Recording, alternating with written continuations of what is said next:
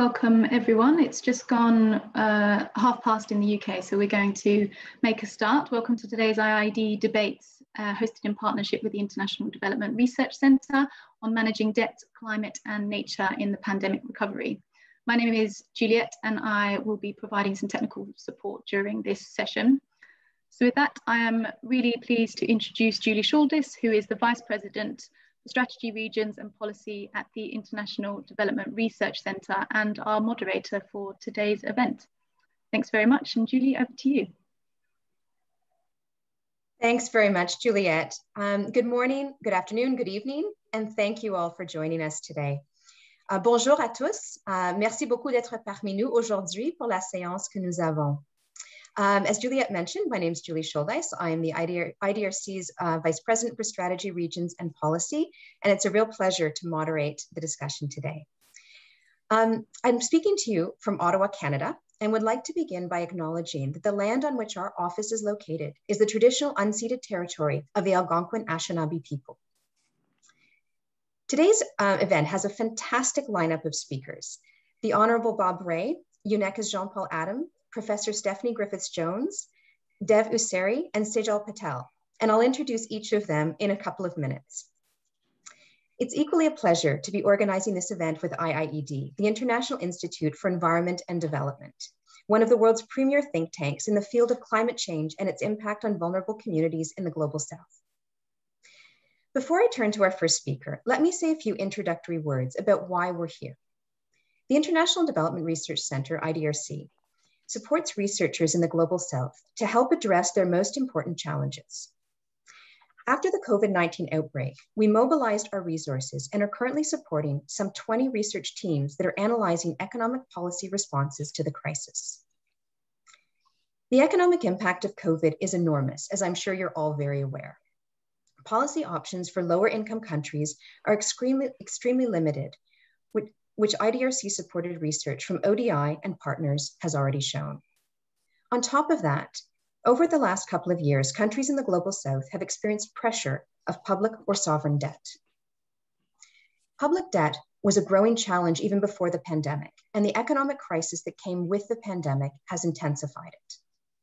UN Secretary General Antonio Guterres said this past weekend, "The world faces severe problems of debt sustainability in the wake of the coronavirus crisis that have not been properly understood or addressed, and which threaten to tip developing countries into a rising wave of hunger, poverty, social unrest, and conflict." I can think of no better reason or explanation of why this is so important. Many lower income countries experience high levels of debt distress. Some have defaulted. More than 70 countries are eligible for a temporary suspension of debt service payments owed to bilateral creditors. The G20 has also called on private creditors to participate in this effort. Discussions about expanding special drawing rights are also ongoing.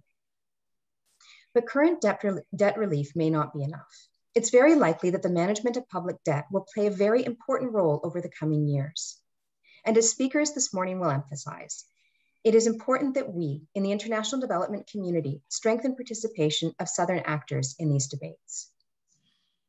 The big question that we're putting forward for this webinar and our participants, and the next one in our series that will occur on April 1st, is how can we ensure that commitments for SDGs and climate do not suffer in the wake of what's currently going on? As countries are dealing with the pandemic and economic challenges, they're also addressing the reversals of progress against the SDGs and the need to address the ongoing climate crisis. We're presenting this webinar ahead of the spring meetings of the World Bank and IMF starting next week to contribute knowledge, evidence, and lessons on how economic, social, and environmental considerations can be brought together. Today, we'll be hearing about how the current global debt crisis is evolving. We'll hear about lessons from previous debt crises. And specifically, we'll hear of how the pressure of growing debt has severely impacted efforts to tackle the climate crisis and biodiversity loss. And then how sustainable and innovative debt management can help enhance outcomes for nature and climate. So without further ado, let me turn to our first speaker. And it's wonderful to have with us this morning, Professor Stephany Griffith-Jones, an old friend of IDRC and known to many of you.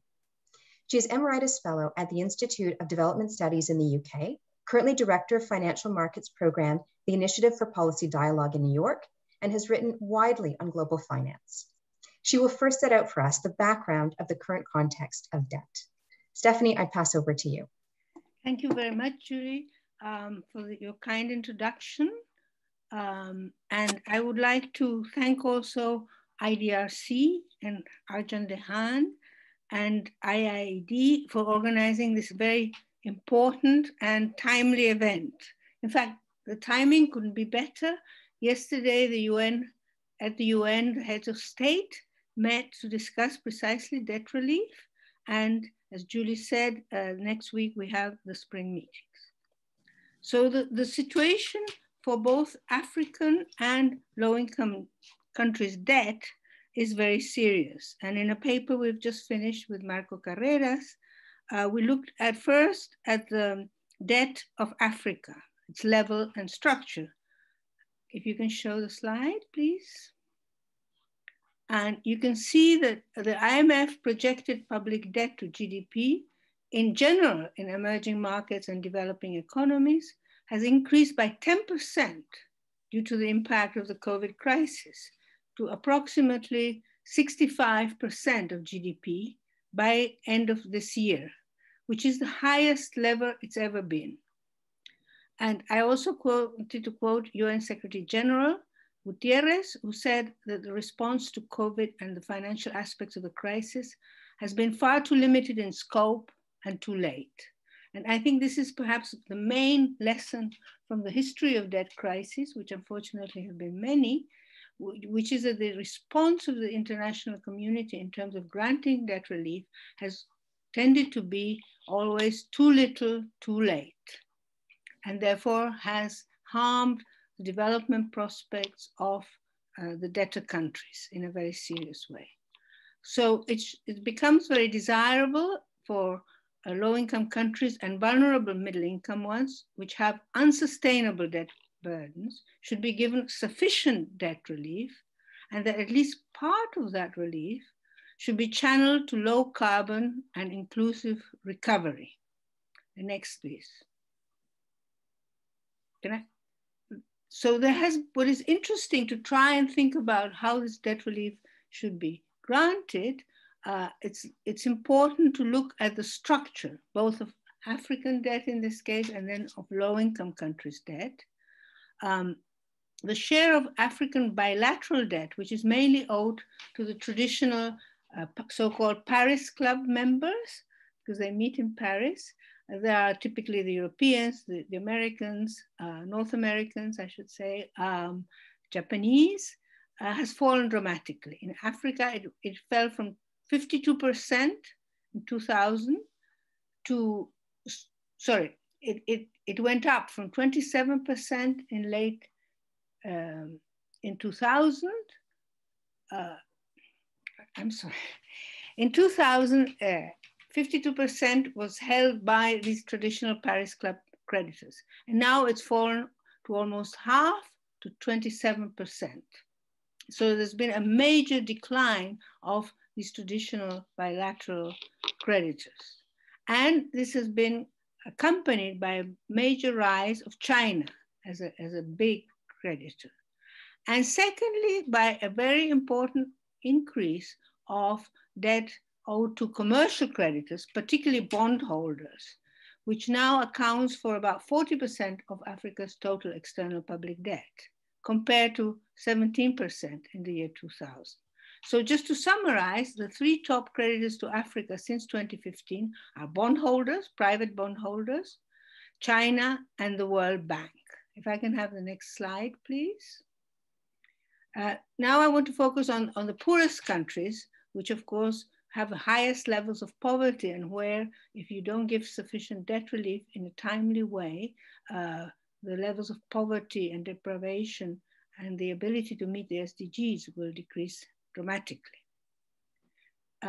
So the share of total debt as a proportion of GDP has grown for both low-income and middle-income countries. The debt owed to private creditors, which I showed for the rest for all of Africa, as being increasingly important is less important. And I think that's interesting. It's one of the findings of our research. It's only just above 10%, whereas it's much more for the more high-income countries. And again, like for the case of Africa, China more than doubled its exposure to low-income countries between the first and the second half of the decade by more than 130%, becoming the second largest creditor. If I can have the next slide, please. So what are the policy conclusions? And I will stop drowning you in numbers. So again, I want to repeat, because I've studied so many debt crises, too many. The key lesson from the history of debt relief is that it has to be sufficiently large and sufficiently timely to avoid what we called in Latin America in the 80s, a lost decade to development. And then this story was also repeated in Africa and in some of the crisis countries in Europe, because this would also undermine these lost decades of development, lead to a decline in output, in investment, increases in poverty, and more generally undermine SDGs. And on top of that, we have this new element because we have this global emergency of climate and also high inequality in most countries. So there seems to be a very clear need to link debt relief with sustainable and inclusive development. And therefore, we think that part of the debt relief, an important part, should be linked specifically to projects and programs oriented to transform debtor economies into greener and fairer ones. If I can have the next slide, please. So we need sufficient debt reduction for those countries needing debt relief in lower middle income countries and middle income countries in Africa, as well as the small island states. And in these countries, in general, we need equal treatment of public and private creditors to avoid that part of the debt relief, which is given by public creditors, is used to service private debt creditors. So that the transfer would be from one set of creditors to the others rather than to the countries. Securing debt relief from private creditors may require both carrots and sticks. The former, the carrots, may include, for example, credit enhancements or guarantees, which could be, for example, from the World Bank or IDA or the African Development Bank in the case of African economies. And in that sense, it could build on the experience of the so-called Brady bonds, which emerged as a solution to the Latin American debt crisis, where there were credit enhancements given, and that helped significantly encourage private creditors to give sufficient debt relief, to take a haircut, as private creditors like to call it. For most low-income countries, especially those that have not raised bonds, debt relief from private creditors seems actually relatively marginal. And this is one of the findings of our research. And so it may be more desirable, initially especially, to focus efforts of debt relief on public creditors. And it is absolutely essential that any debt relief includes Chinese creditors in equivalent ways to other public creditors. And the Chinese creditors are included in the joint discussions of debt, as they increasingly are, but not completely formally yet. And finally, if I can have my last slide, please. So the G20 late last year designed a common framework, which is a positive step.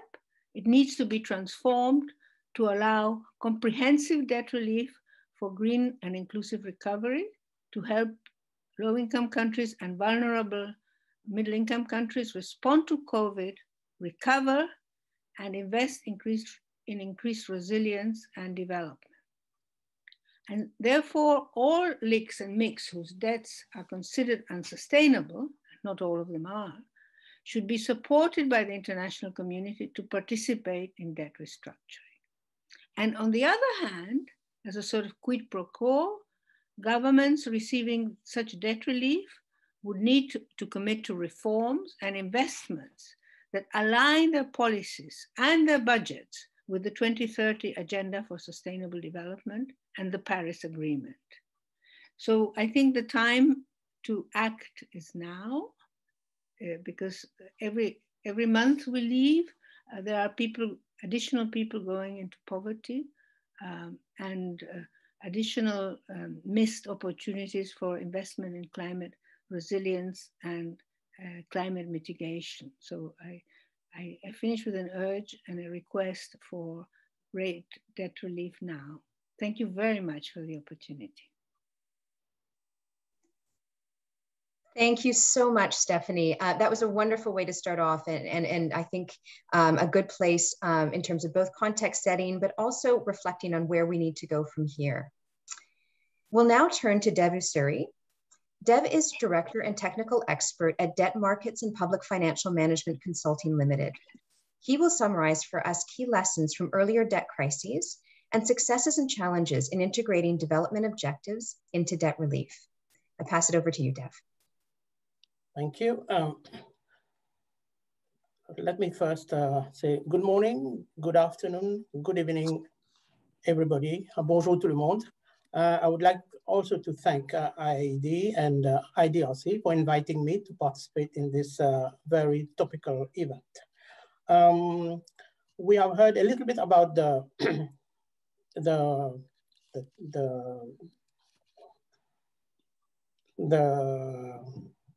the issues that we need to be looking at. So I'm not, the context, etc. So I'm not going to be talking too much about it.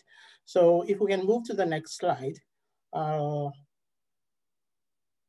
Yeah, thank you. So I will just make a couple of very quick footnotes on the context.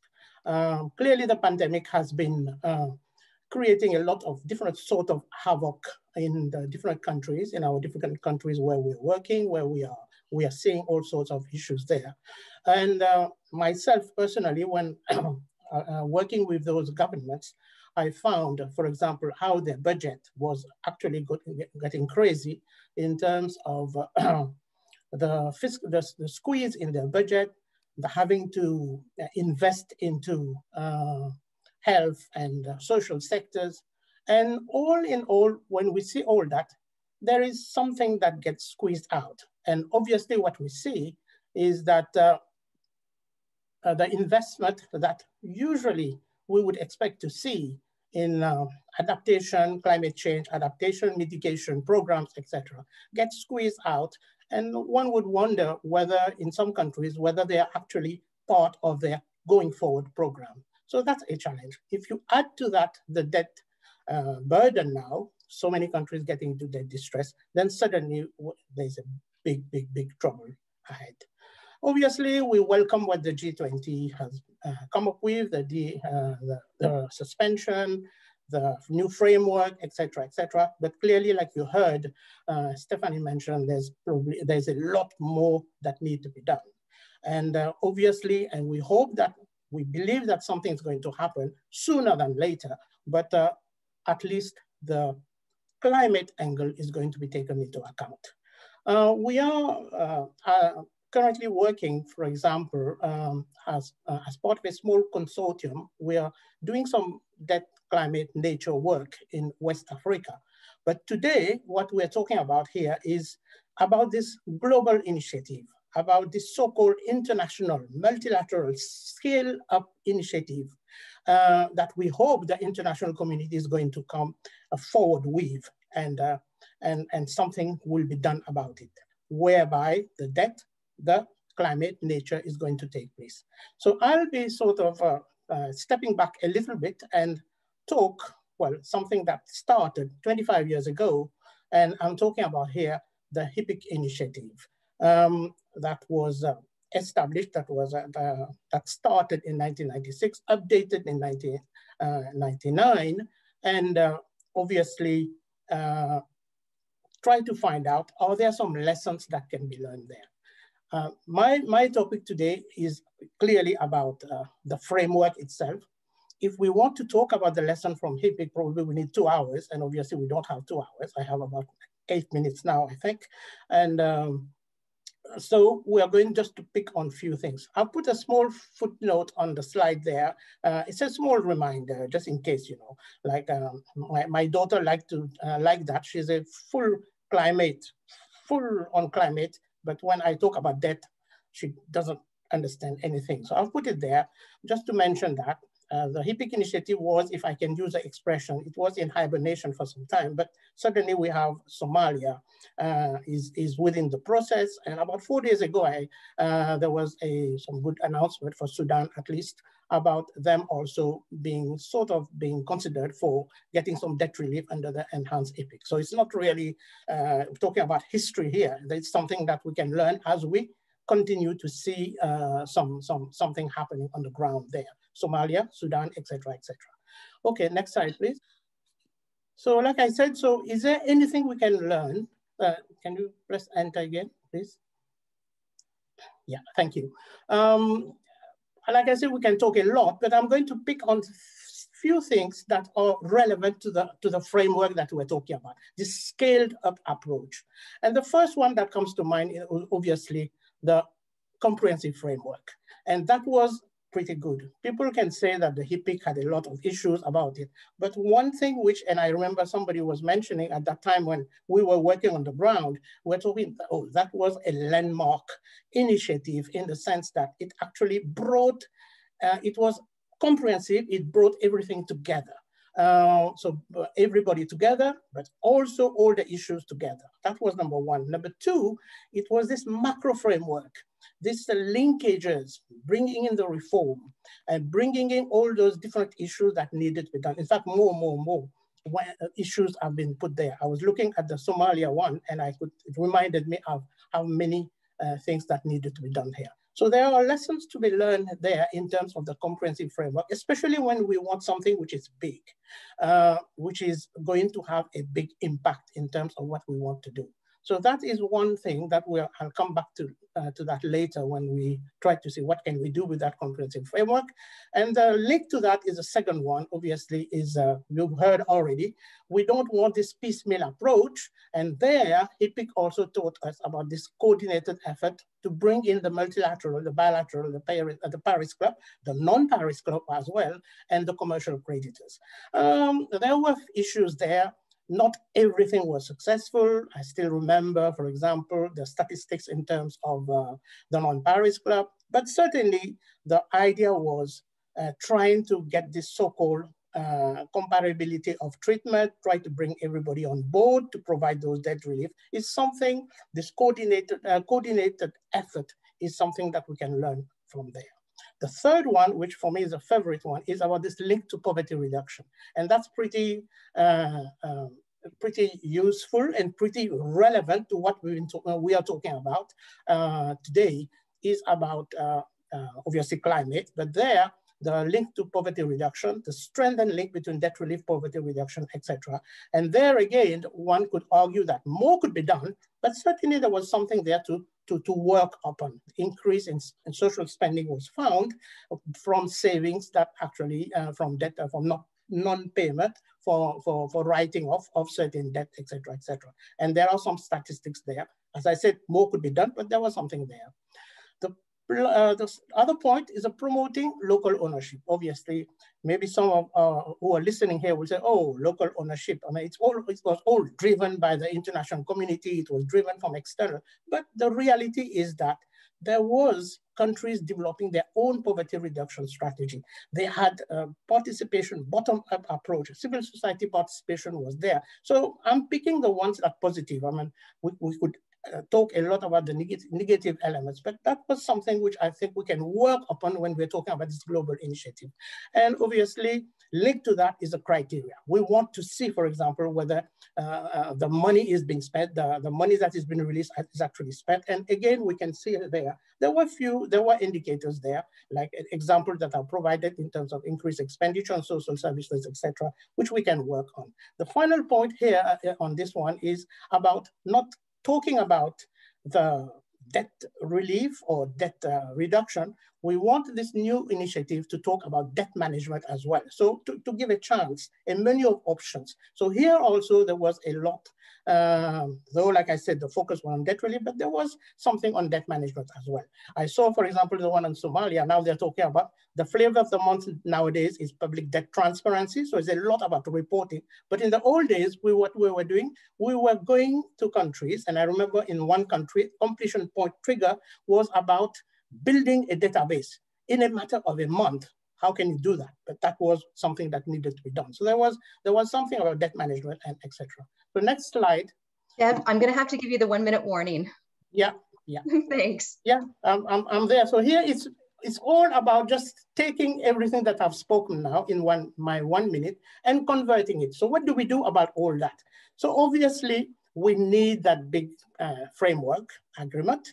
And here to get everybody on board, to get the G20, to get, hopefully there's going to be something at the spring meeting, hope on the side of the climate also. So whatever we're going to have in the COP, the US meeting on climate change. So put a big push there. Obviously get all the creditors together. That's very important. And learning from the HIPIC process. The second one, obviously, I won't say anything. Stephany has already said, we've looked at the structure of the country's debt portfolio, and we need to do something about it. We can start with a small pilot and we can move on. The last the three elements that come, these are the ones where we're going to do a lot more in terms of the scaling up. And you're going to hear a little bit more about it. So I'm not going to say much. This big thing, we don't want to do the debt swap that was smallish debt swap that we were doing in the past, in the 80s, etc., or even in the HIPIC initiative. We want something which is big, which is well scaled up, and we are going to hear about it. And linked to that, obviously, the local ownership. It has to happen. And in those countries, it is very important that it happens, because for climate, it's not about the central level, it's also about the beneficiaries at the bottom there to get engaged to actually do the work. So hopefully we're going to see that local ownership by using the local climate strategy of the countries. We'll hear a little bit about the KPIs. We have worked on that, we have done, and these could be used also to work.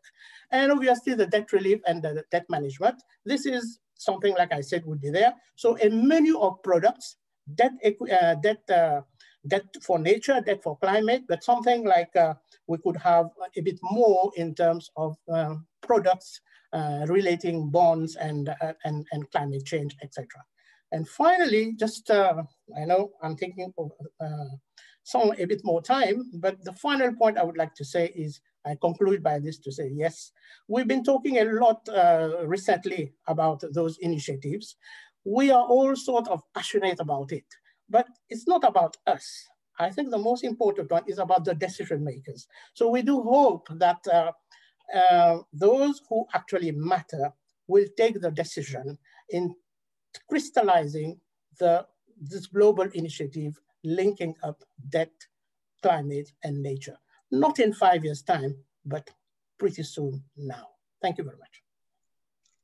Thanks so much, Deb. And I hope there's a number of these things we can pick up in the Q&A section. But I think that was really great to get that perspective that you bring over time. So now we're going to turn to Sejal Patel. She's a researcher in IIED's Shaping Sustainable Markets and Climate Change research groups. She will discuss how to link debt sustainability to climate and nature. What does the approach look like? What are the considerations? And what role could various actors at the international, national, and local level play? Over to you. Thanks, Julie. And hi, everyone. Really great to be here. Yeah, exactly. So following from Stephany and Deb, I'll be talking about the urgency to link nature and climate and what that could look like to the debt management. And this is some work that we've been doing with UNECA, and we have Jean-Paul Adam on this call who will also be able to give some remarks. So just going on to the next slide, please. So the first map on the left shows external debt stocks as a percentage of GNI in 2018. And as Stephany and Dev have already discussed, the updated figures, debt has been increasing since 2008. And half the low-income countries are already in high levels of debt distress, and that urgency is rising.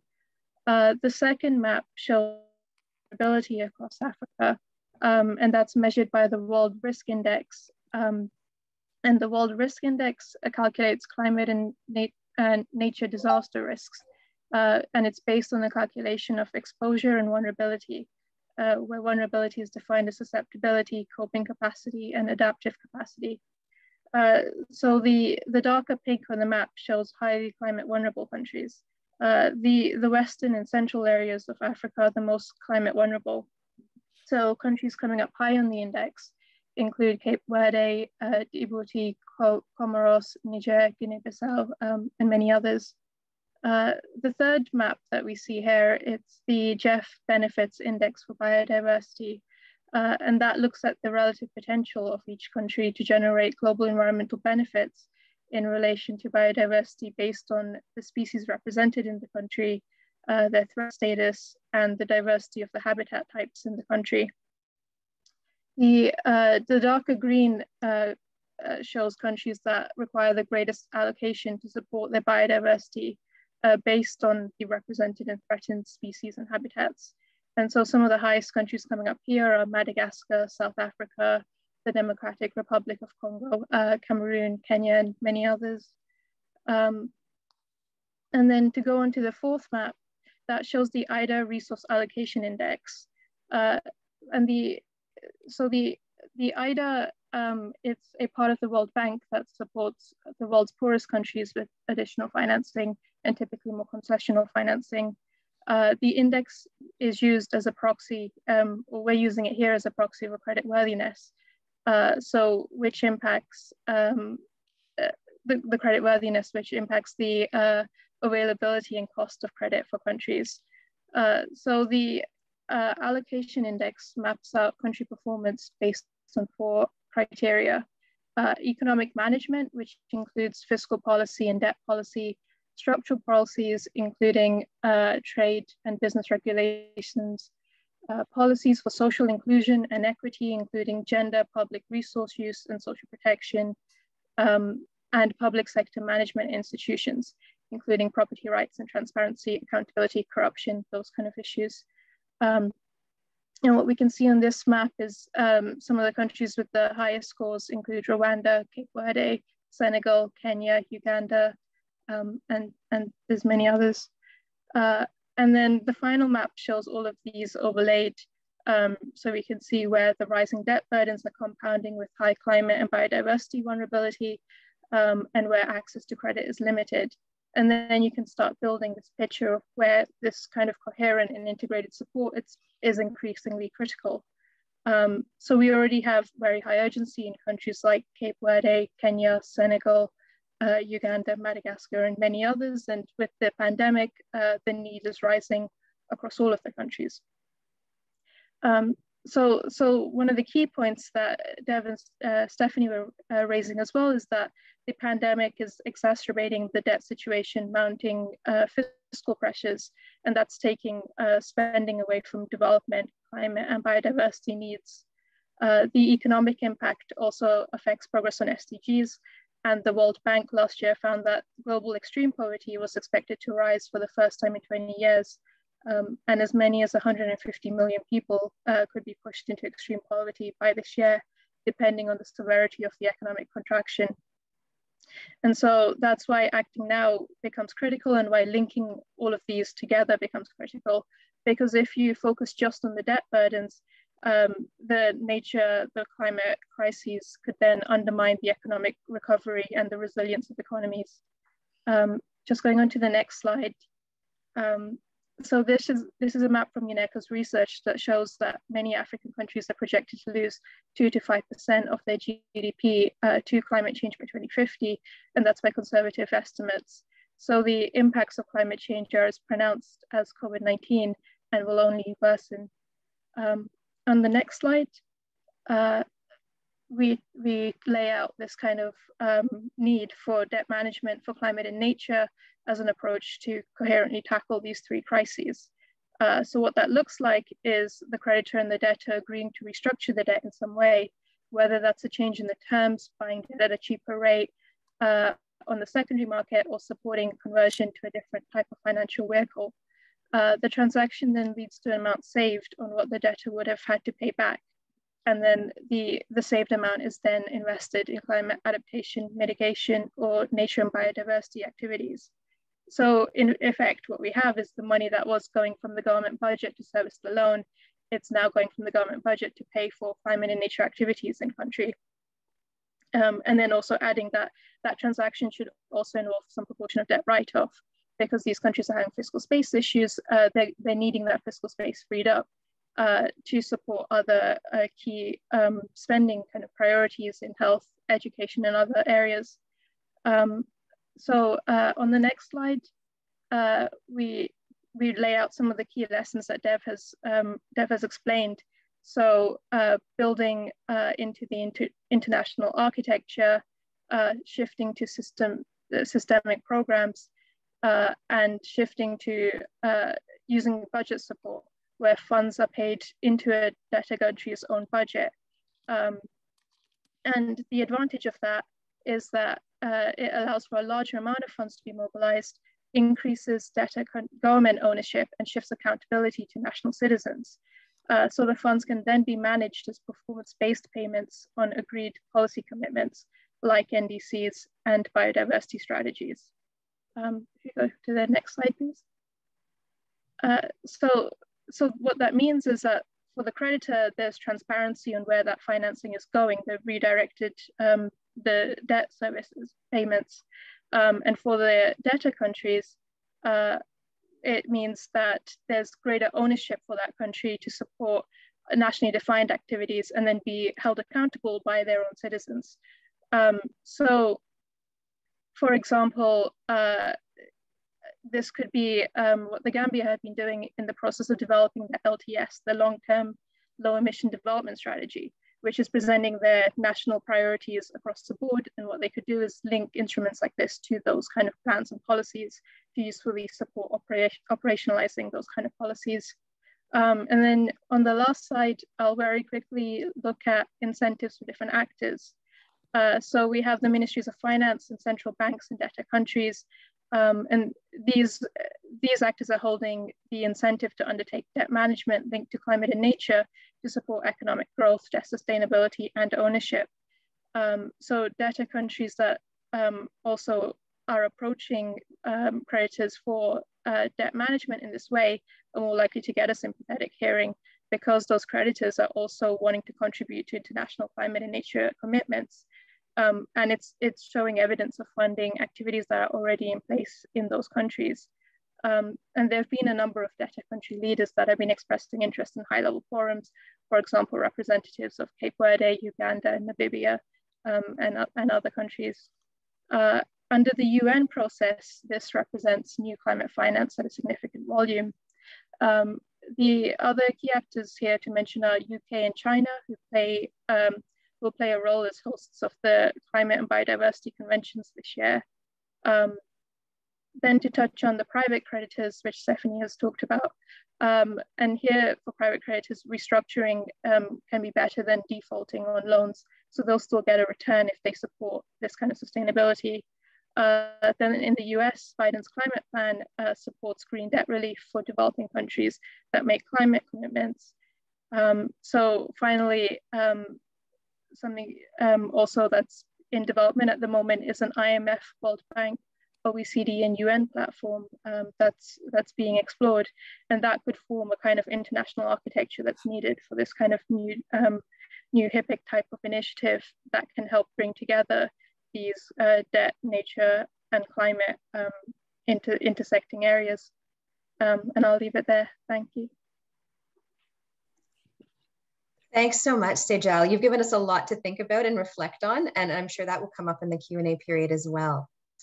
I now have the pleasure of turning towards two practitioners, and I'd like to thank them both so much for joining us today, because I know how packed both of your schedules are and how much we look forward to hearing from your perspectives on the priorities highlighted here and how they relate to the work that you're doing.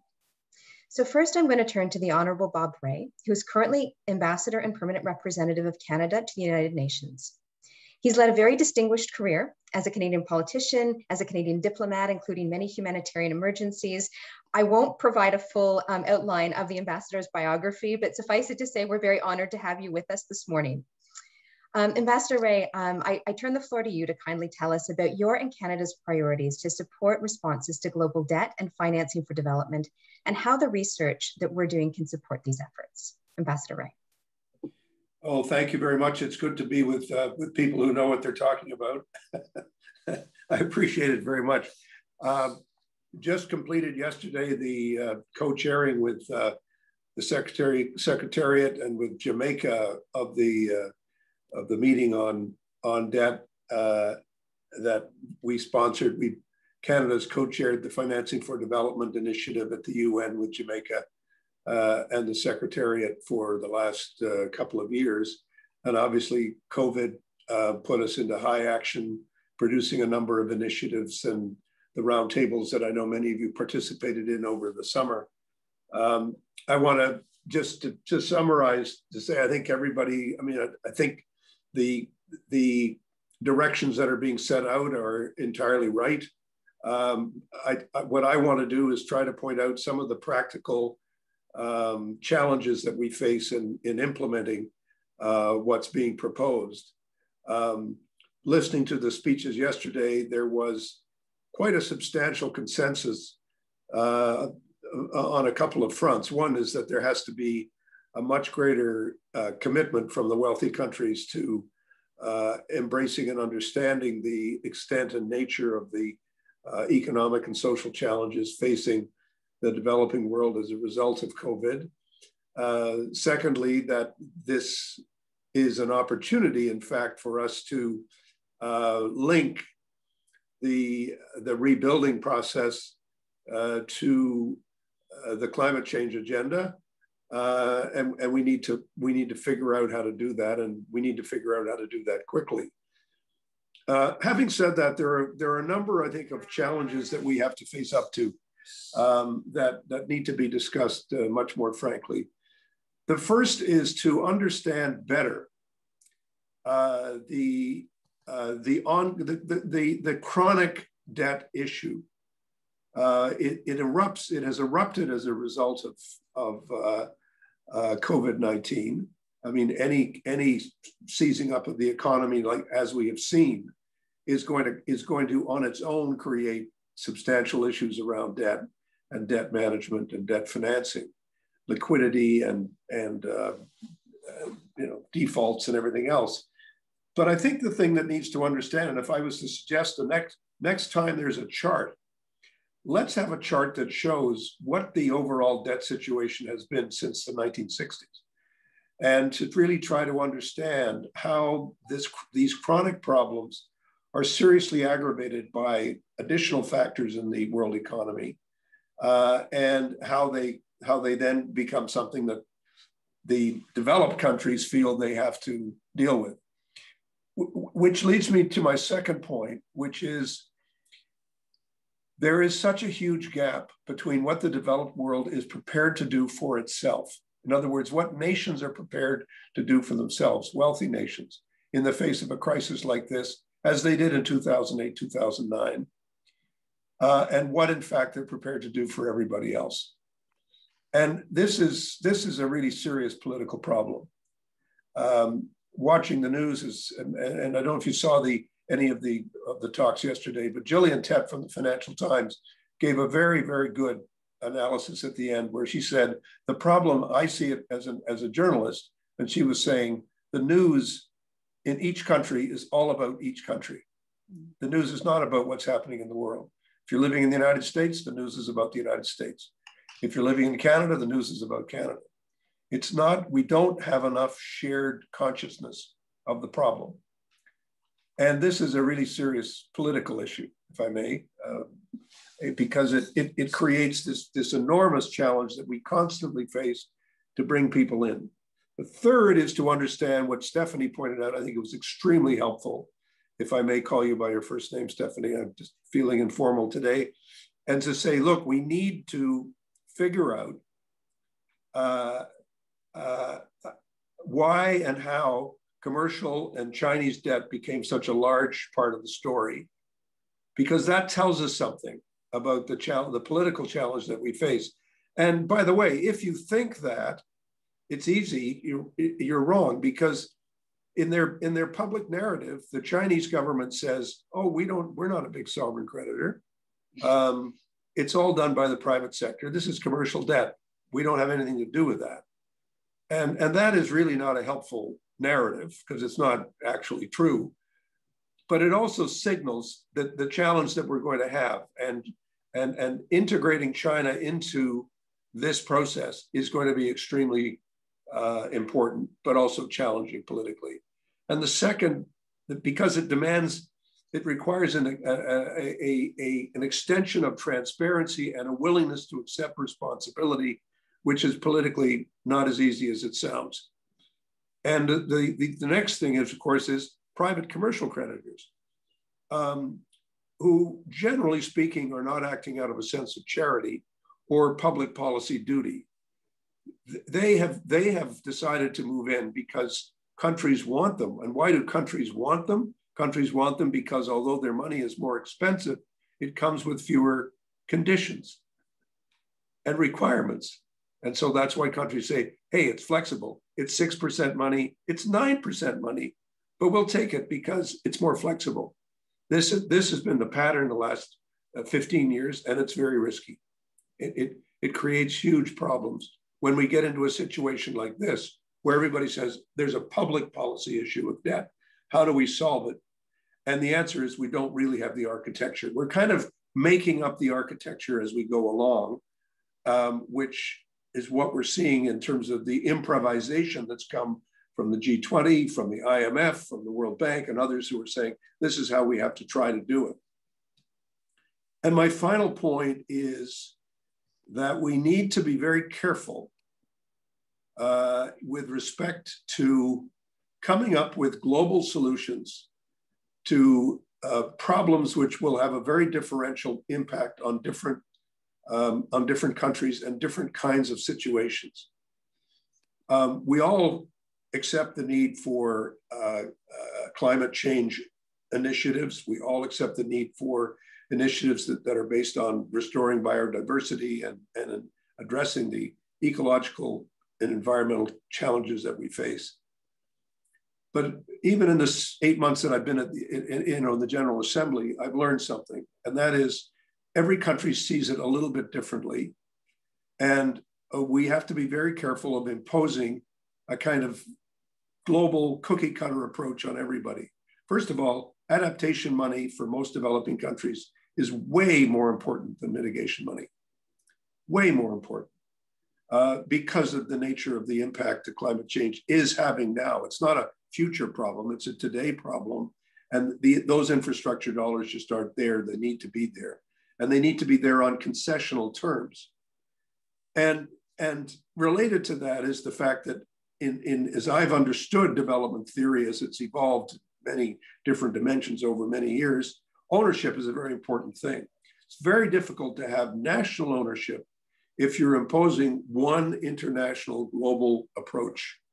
And that, I think, is something we have to come to grips with in appreciating the sensitivities that are going to be coming from the developing world as it responds to whatever initiatives are brought forward.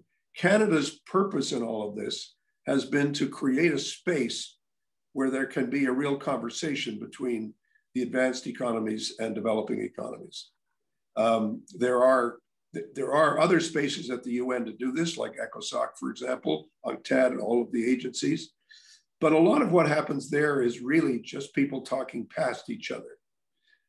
And one of our objectives, which we've only partially achieved, I have to say, is to try to avoid the prepared texts and the prepared positioning, and to try to get to a better and broader understanding of why this is as challenging as it is, and how do you get from the very clear ideas and direction that we're receiving from the academic community, and how do we actually get that to happen and make it happen?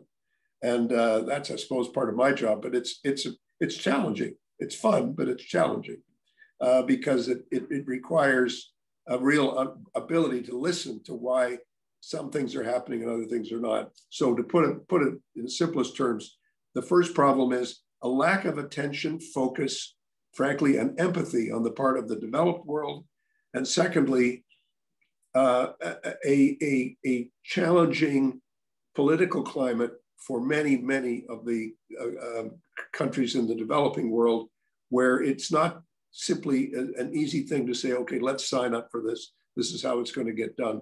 We've got to make sure that the pattern to get there, the road to get there, is clearer than it currently is. Although I think the target we can all see in terms of what would be the sensible public policies, I think many of them have been outlined, but we have to figure out why has that been so difficult? And why is it so difficult now to actually move from aspiration to action, which is the name of the game. That's it. No slides. That's it. I'm done. Thank you so much, Ambassador Rae. It's really great to hear your perspective from the place that you're coming at this from, and we really appreciate the time you're taking with us this morning to share it. I'm going to have to leave a little early because I've got something at the General Assembly at 10 on Syria, but I'll stay as long as I can. Thank you so much, Ambassador. We really appreciate it. I'm now going to turn over to Jean-Paul Adam, who's Director for Technology, Climate Change, and Natural Resource Management at the United Nations Economic Commission for Africa. Mr. Adam, from the vantage point of UNECA, what are some of the priorities that you see in the growing debt crisis? Thank you very much, Julie, and good afternoon from Addis Ababa to everyone. And let me just say how much we appreciate the opportunity to engage in this discussion with the help of IIED and IDRC, but also all the different perspectives that we've heard. So from the perspective of the United Nations Economic Commission for Africa, we want to try and position debt swaps away from simply an opportunistic means of addressing certain debt situations and certain development situations to make it a mainstream development option. And that means looking at the issue of debt, looking at the response to climate change, primarily as a development issue. And particularly in the context of Africa, climate change is a development issue because it is arguably putting a bigger burden on African countries even than COVID-19. And I think Sejal showed that in some of the slides that have been worked on jointly with ECA. The modeling that we've done within the African Climate Policy Center, which is within the Economic Commission for Africa, has shown that on average, we expect 2 to 5% of GDP to be lost in African countries by 2030. And that's based on conservative warming estimates. In some more extreme warming estimates of above 3 degrees, in the Sahel, this could lead up to 15% of GDP being lost to climate change. And we should also note that African countries also have less resilience in dealing with the shocks linked to natural disasters associated with climate change. So for example, cyclones Idai and Kenneth in 2019 led to some countries spending up to 9% of their GDP in responding to these kind of disasters. So climate change is something which has been a burden for a long time and has been cumulative over a period of time. COVID-19 is recent, and the combined impact of the two is very dramatic. And the particular difference for African countries is their ability to respond. African countries had a high fiscal deficit at the middle of 2020 of minus 8.13% of GDP. And in 2021, while it's expected to improve, that estimate from the ECA is that it should not probably go higher than minus 5.44% of GDP on average. Now, this is situated among countries that already have very low tax to GDP ratios, and which have been falling since 2015. And the question is often asked, why are these tax to GDP ratios falling? Mainly because of the economic model, which is mostly based on the exports of extractive industries with limited value addition. And therefore the opportunity for additional tax bases is limited. And this is shown by the fact that 11% of Africa's exports are from the extractives, natural resources sector, but they only account for less than 1% of employment. Now, this contrasts with the approach that OECD countries have taken, which have essentially financed their response to COVID-19 through access to cheap and affordable resources, which African countries don't have, whether they're least developed countries, middle-income countries, or upper middle-income countries. So unless we unlock the situation of debt, which allows African countries, particularly those that are middle income, to borrow affordably, we risk the lost decade that Stephany has mentioned. The key opportunity, of course, is that it's the year of the Glasgow COP, where we have a number of commitments that have already been made, for example, of committing to net zero by 2050 by a number of countries. This means that to reach those targets, there have to be meaningful resources deployed. First and foremost, African countries will ask for the $100 billion per year commitment to be honored. But secondly, there's opportunity for additional finance, and this is where debt swaps in particular can come in. The debt swaps opportunity are particularly useful for countries that maybe are middle and upper middle income, are not able to access easily from commercial markets, but can identify strategic opportunities to invest in areas that will also generate additional multiplier effects. And I think this is one of the questions that emerged in the chat was, how do you decide where to put this money without having the dreaded word of conditionality? And I think one of the key things to keep in mind in the context of Africa is that for Africa, investment in climate resilience is not about meeting targets linked to the Paris Agreement or to Glasgow. It's about development. It's about building resilience to the shocks that we know are coming. And recent studies that we've done in ECA on the green recovery have actually shown that you get a better return on your investment in green sectors than you would through fossil fuel-based sectors. And an example would be in South Africa, where it was shown that investments in renewable energy, sustainable electrified transport solutions, and nature-based rehabilitation would deliver 250% more jobs and 420% more value addition throughout the economy compared to similar investments that would have been done in fossil fuel-based investments. So if we can look at strategic opportunities that countries have already identified themselves based on their economic priorities, these are the key areas where we can channel the proceeds of debt swaps.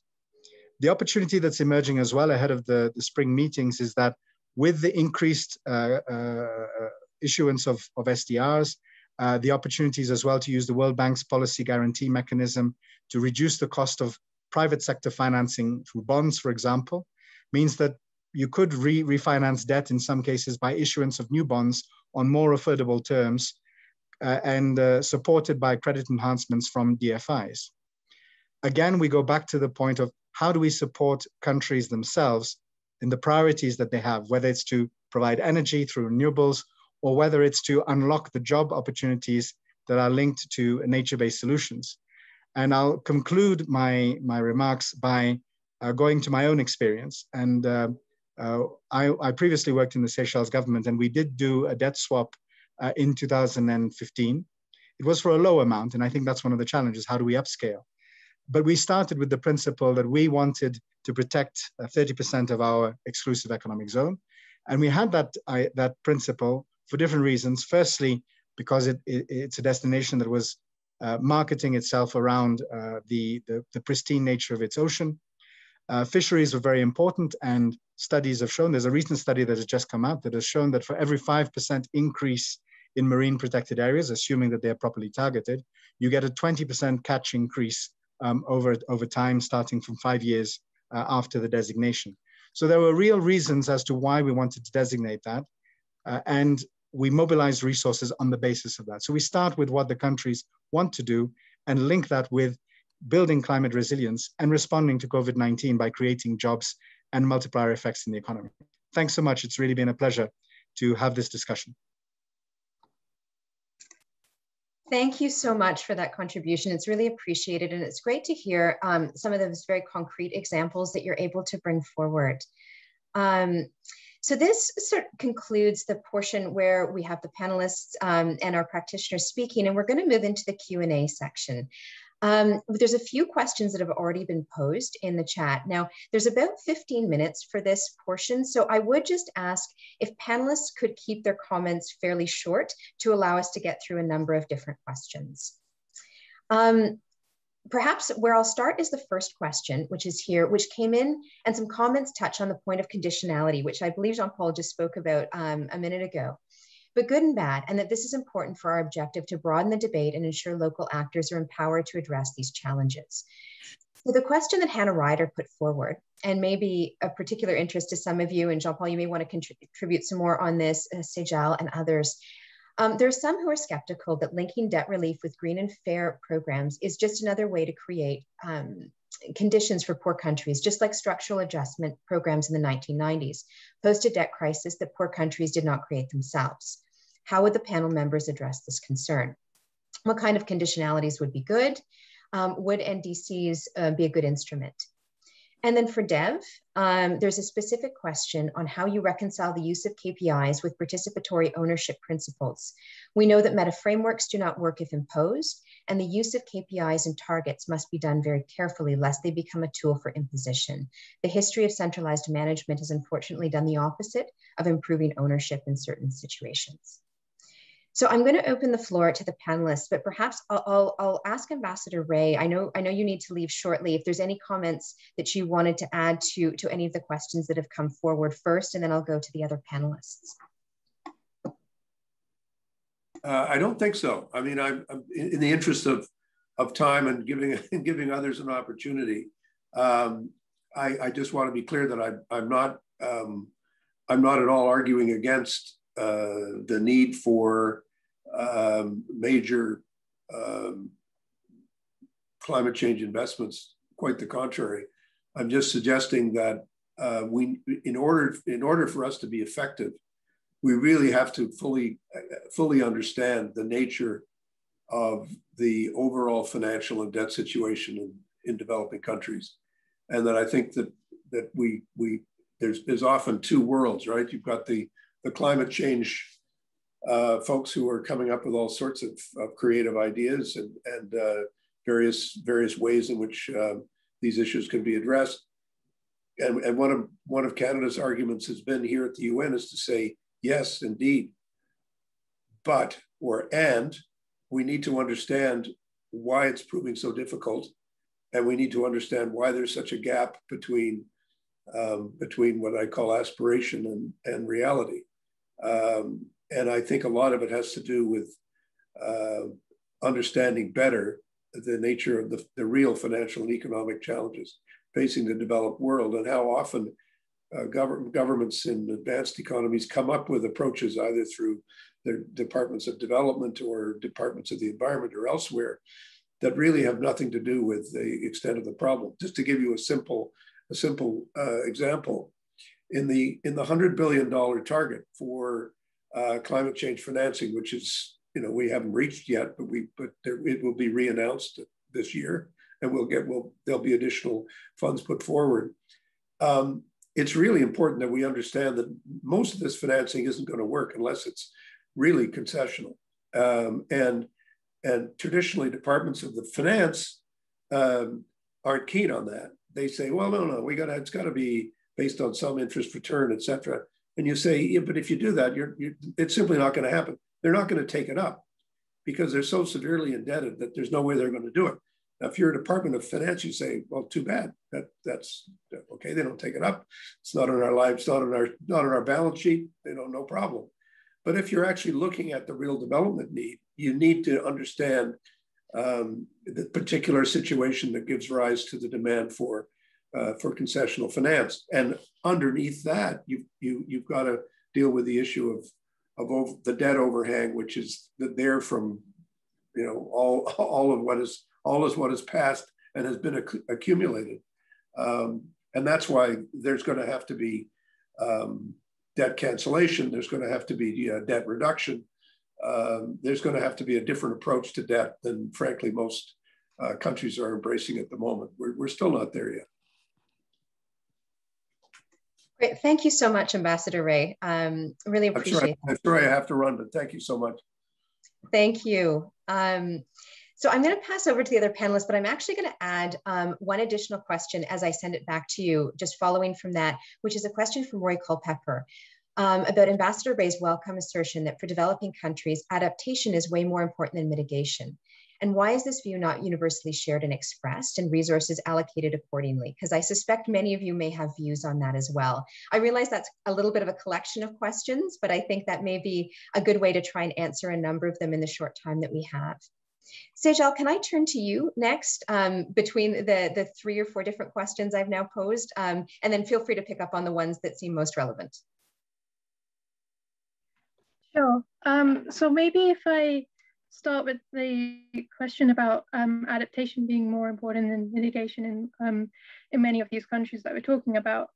If you look at the collective emissions of the 47 LDC countries, that amounts to less than 1% of annual greenhouse emissions globally. So we're talking about very little emissions that these countries are already emitting. So it isn't about reducing the amount of emissions for those countries. It's more about supporting them to build climate resilient development pathways, as well as to adapt to the impacts they're already facing.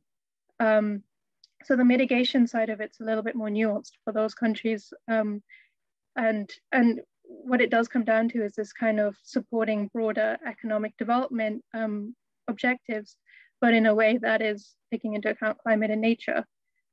So I think that also touches on the question about conditionality.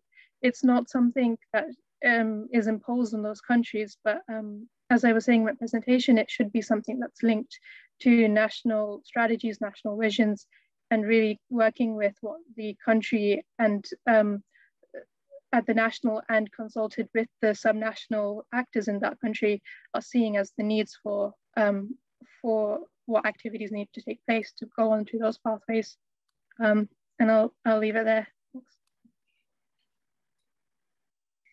Thanks so much, Sejal. So I'll take different people in turn. Stephany, is there anything that you'd like to add to the questions that have come forward?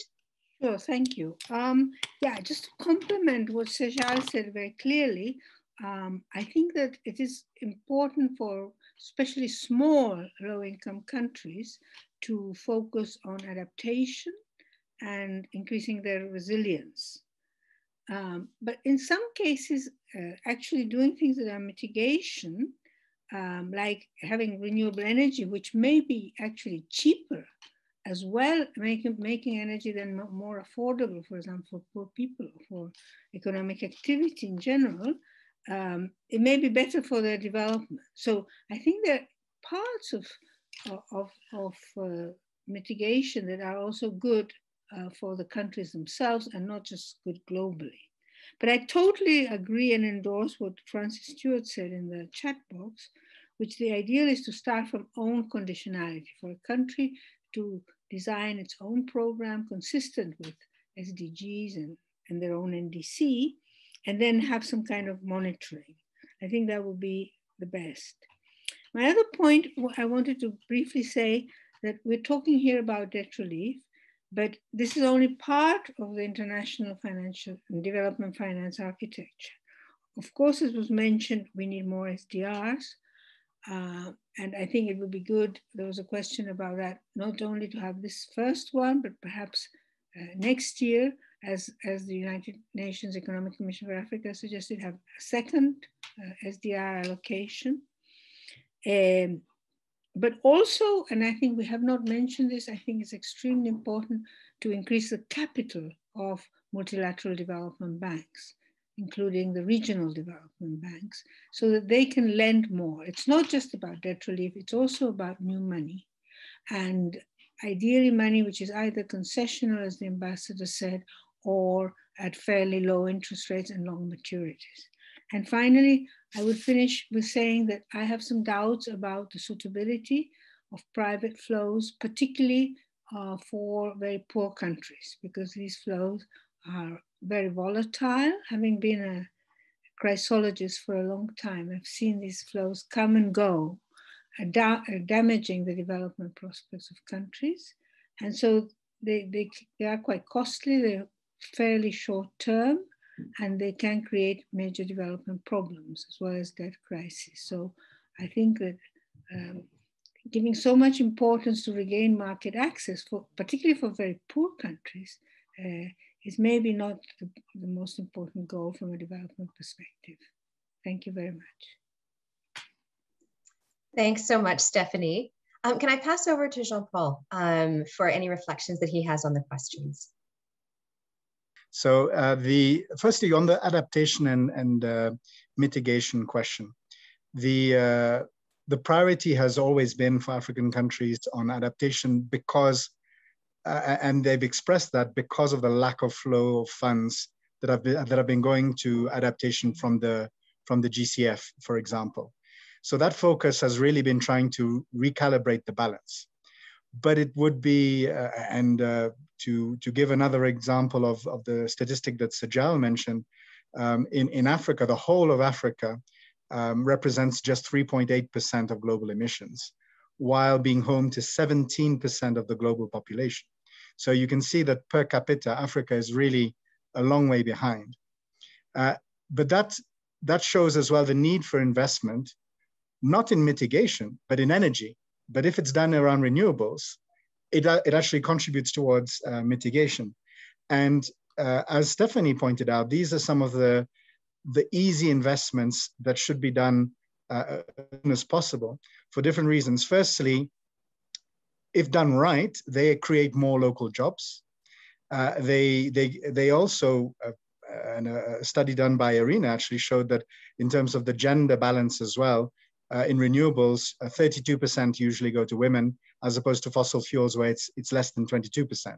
So there's a 10% differential in terms of, for example, the gender balance, even though 32% is still not good enough. But the investment in renewables creates jobs quickly and higher value jobs, which then create further multiplier effects as well when you're connecting more people to the electricity grid. There are 590 million people in Africa who still don't have access to electricity. So we need to mobilize finance for energy, not because of mitigation, because Africa is net positive, we could even argue, but because we need to invest in energy, and energy is perhaps one of the main priorities. But around adaptation, there's huge opportunities as well. And the studies that we've done have shown that there is a huge job creation potential around adaptation-based activities, particularly around, and here you can have a linkage with food security on the African continent, where developing climate-smart agriculture is going to be a priority because it's about efficient use of the space. Because even though Africa still has some of the highest levels of forest cover in the world, it also has the highest rate of deforestation. So the trend is negative. But countries themselves have already identified a number of these opportunities for investment. And I will point in particular to the African Union Green Stimulus Program, which was adopted in January, which has focused very much around nature-based solutions, around developing these investments in agroforestry, climate-smart agriculture for food production. And I think that we can really address the issue of conditionality by looking at priorities that African countries have already emphasized themselves. And access to cheaper resources should be linked as well to the goals of the Paris Agreement and the SDGs. And the work that we're doing, and ECA are also working with 4 countries in West Africa to support them in developing programs that would allow them to access, for example, debt swaps, but building on the basis of what they want to do. What are the priorities that will create the most jobs for them and create economic opportunity? Thanks. Thank you so much. Colleagues, I recognize that we're at time for the webinar today, but I would like to just ask your indulgence because I'd like to turn to Dev and give him an opportunity for a couple of minutes just to reply to some of the questions, and particularly the very specific one that was asked of him. So Dev, I'll turn over to you. Yes, let me try to address that specific issue which was not taken up by the others. This always about KPIs. The big usual natural instinct is to think that this is, well, so-called best practice is going to be imposed, it's going to be brought up from the top to bottom, and suddenly you get into trouble. So I would agree with the comment made in terms of trying to do something which actually the the countries in question recognize. So we've been talking about this national ownership, looking at what actually happens. So when we are talking about those programs, so we're looking at what is happening at the climate level, the nature level, the biodiversity level, look at the national adaptation plan and try to find out certain elements there that the countries recognize. So yes, you can come up with a list of KPIs, which is like going to be put across countries, but they need to be adapted to the local reality. Otherwise, then it's not going to be useful for tracking anything, because KPIs is about putting something there to actually track progress. So this is the way I can see it happen. And we've tried it in some other cases, not on climate, but it does work. So that would be my answer on that, rather than imposing it from the top. No. Okay, that's one. Secondly is on this conditionality. Every time I put conditionality on my slide as well, reluctantly, because it's always have a negative connotation. But again, what we need to look at here is using the SDGs, using at something which is what somebody was mentioning, the positive side, something that when we are talking about those countries, they say, okay, I can do that. And in climate, for instance, there are a number of things. And I think there was a comment made about the national determined contributions, etc. So we could bring in those particular elements where the ownership is there. The people whom we're talking, the stakeholders that matter, they actually can recognize it, rather than something coming up from far away and being imposed, and that's not going to work. So I think the whole approach of putting in certain conditions, and if somebody can come up with some words, conditionality, something else, that would be great, because it has, from the beginning, it has had a negative connotation. And finally, on this adaptation mitigation, I think there is a weight, a balance that needs to be done. My own work in some countries where I've seen it there, they need both, but it's a question of where they are and how to actually make it work. So I think I rest my case here. Thank you so much, Dev. And I'd like to take a moment to thank all of the presenters, the panelists, the audience, and colleagues who've posed questions during the webinar today. I know our time has been short. There's still a lot of information to digest, some questions we weren't able to get to, but I really hope that this is the beginning of a conversation. At IDRC, where I work, and with our partners, we'll continue to develop ways of supporting local research and evidence on today's challenges. And the presentations we've seen today really emphasize and make clear that growing debt, unfortunately, is one of them, adding to the pandemic and the climate crisis. It's impossible for me to try and sum up all of the rich information discussion we've had today. So I'm not going to try to do it in a sort of holistic way, but I will mention that from my point of view, one of the big takeaways is how important it is that we invest in local knowledge and capacity to manage the growing debt crisis. In particular, and I know it's something my colleagues following the session will be thinking more about, is what more we can do to tackle the crises in an integrated manner. The integrated solutions that are needed to be both global and local, and we'll be working on expanding the platform that we have to amplify voices from the South, working with local researchers and networks supporting the achievement of the SDGs.